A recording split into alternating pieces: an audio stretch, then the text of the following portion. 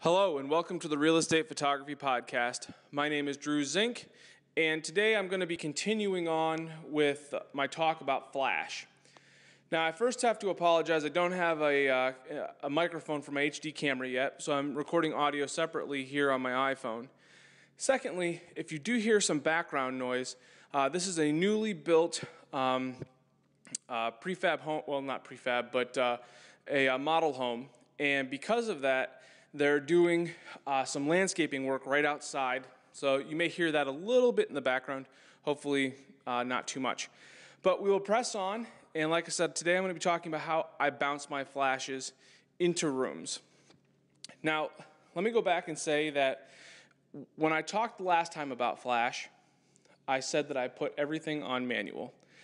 I like to use manual because it helps me let me have control of how my flash and how much flash gets put into rooms.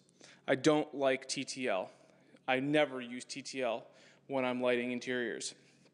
So the first thing I do, like I said, camera and manual. And I typically will bounce my flash in behind the camera with the flash head turned backwards into the wall that is right behind me.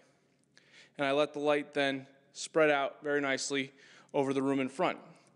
Now, often we get into a space where we might not have a wall right behind us. So that's where I bring in my 2 foot by 2 foot reflector. And you can pick these up at pretty much any local camera store. And I just bring it in right in behind my flash, just like a wall. Let the light bounce right off my flash and scatter into the room. Now, sometimes just using a bounce, even with a wall or with the reflector, isn't enough. Sometimes you get a really richly colored wall that you can't bounce into, and you're pressed up because of the size of the room so close to the wall that you can't really get your reflector in behind to have a nice soft bounce. So that's when I bring in my umbrella. And this is just about a 3 foot umbrella. And the way I use this is when my flash is on camera, I will turn my flash around just like this. And I will then tilt my flash more straight up, but slightly forward, but more straight up. And I bring my umbrella that I have here and bring it in just over the camera, just like this.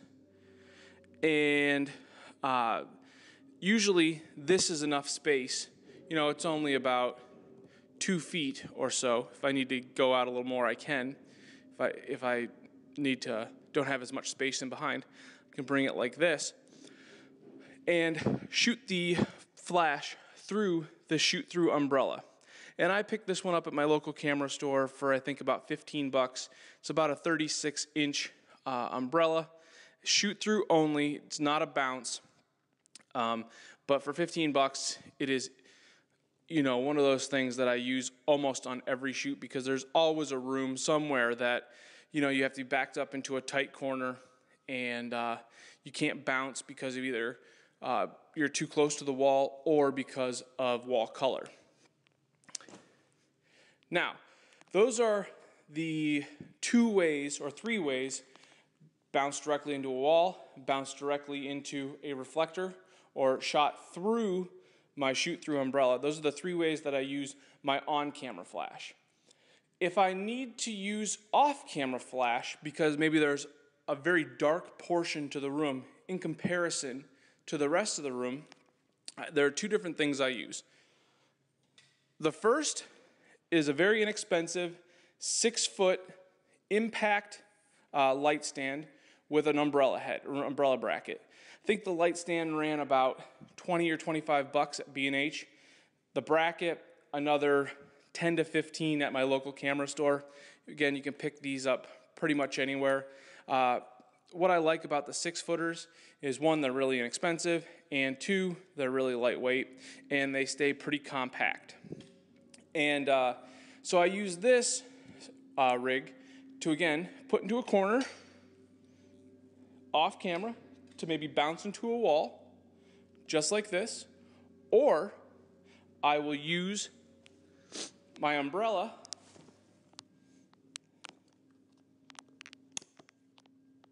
and put it in the umbrella bracket.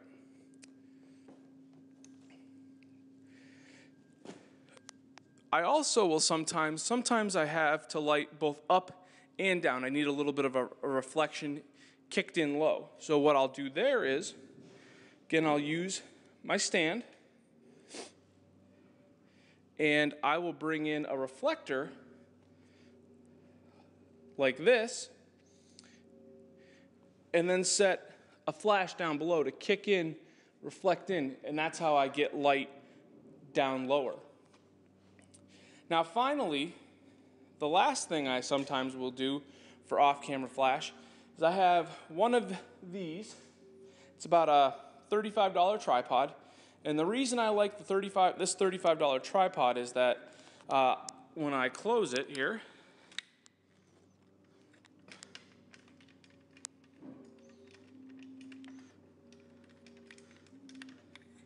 I can get this footprint very small, and it's a little unstable here because I'm on carpet, but I can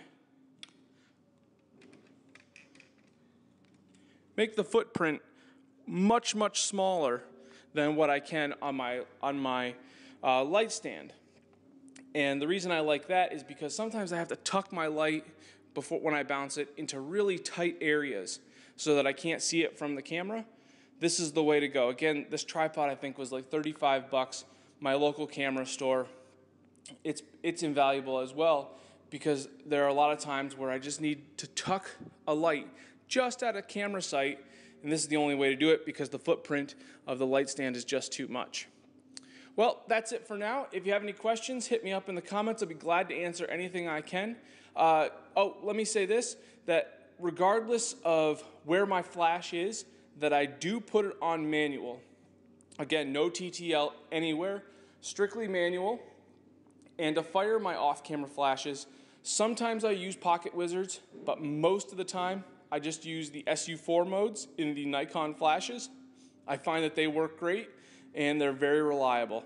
So as I said, that's it for now. Hit me up in the comments if you have any questions, and I look forward to seeing you next time. Thank you very much.